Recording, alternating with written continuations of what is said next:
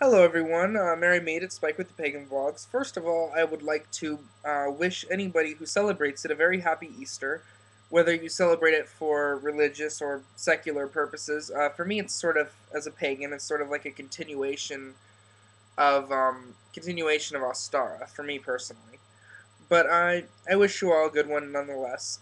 It was really funny, my dad, I explained to them I celebrate Ostara, and they know that I don't celebrate Christian holidays. But they asked me, do you celebrate Easter? And I'm like, well, I celebrate Ostara, but that already passed. And so, like, they left me some stuff for Easter, and one thing they did is they got me a card, and it was an Easter card. And my dad went in and crossed out Easter in the card and wrote Ostara.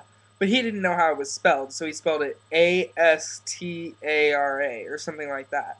Well, one letter off. But I thought it was a nice thought.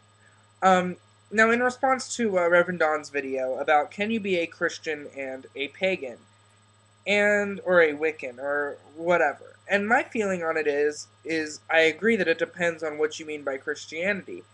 But I think what you mean by, or what I would mean when I say depends what you mean by Christianity, is that it depends on whether your form of Christianity says you can follow sort of a Wiccanish, paganish path, or whether your form of Christianity completely condemns it. I mean, it's not really up to how we judge your Christianity. I mean, some pagan traditions might not want people who are also Christian, but I don't think that it depends upon how we look at your form of Christianity, but rather how your form of Christianity looks at this sort of a path. Now, some people might be sort of paganish, Christianish, but they choose not to partake in certain things because they believe that it is against a part of their faith. For example, they could celebrate Wiccan traditions and whatnot, but let's say they won't participate in anything skyclad because they believe that they're because of some Christian viewpoint, or they will not participate in anything. Let's say someone might be a Christian who won't talk to spirits or something like that. I mean, I think that it's up to each person to decide what's right for them, but I think there's a certain point where it's like, if you are so restricted by your Christianity, can you even really say you're a pagan? If your Christianity restricts so much of who we are and what we do, but what you feel comfortable with is what you should participate in.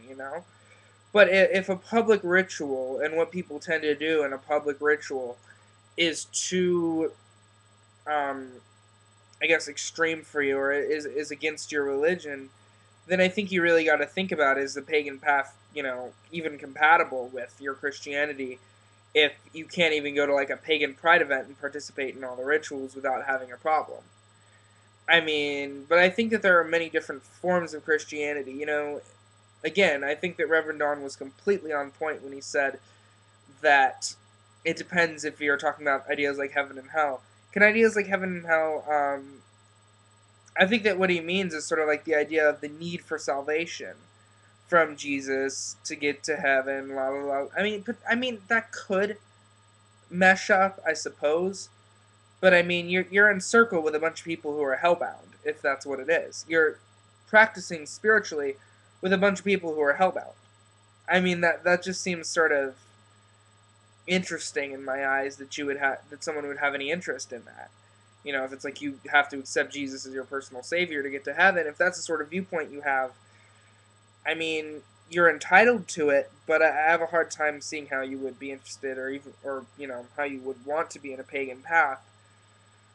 But if you follow a lighter form of Christianity and take rather the teachings of Jesus, or seeing Jesus as a form of deity, or even your own personal form of deity, if you see it that way, or if you see that all the deities are all part of God, some philosophy like that, some form of Christianity that accepts what Jesus teaches, and accepts Jesus as a personal, either a deity or a prophet, a teacher, without condemning people who are on a different path. And I think that that's what it is that, if you're going to condemn people that are on a different path, I have a hard time seeing how you yourself would want to step on a would want to incorporate a different path into your work. It's like someone who says that Buddhists are going to go to hell and then goes to, like, and then practices Zen Buddhism. It doesn't make any sense. I hope I'm making some sense here, but my thought is that it more depends on how you view our path rather than how we view your path of Christianity.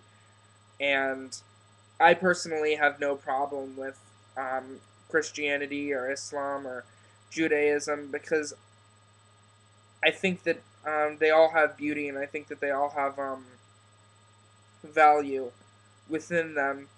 But I think what's wrong is when they try to claim they are the only path to God, or the only path to spirit, or the only path to paradise. Then I start to have an issue. But I think just the practice of those religions and the honor and respect for those religions is not wrong by any means. And I think that pulling from those religions, or being part of one of those religions and pulling from other religions, as long as you're doing so with respect for those other religions, I don't see it as wrong at all. So I don't know. I'm an eclectic, so I guess that's how I'm looking at it. But that's just how I see it. So it's Spike here with the Pagan Vlogs. Peace out, much love, and blessed be everybody.